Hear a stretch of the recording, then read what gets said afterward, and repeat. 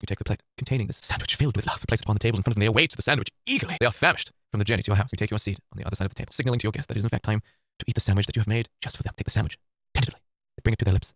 You can smell the cheese, the ham. As the sandwich passes their lips and their teeth, their mind goes blank, as if to expect such an overwhelming sensation of flavor. Their empty stomachs becoming inflamed with desire for what is to come. And you watch as they take their first bite. You watch with pride as someone enjoys something you have made with your hands. And then suddenly, this person begins to eat this sandwich like this.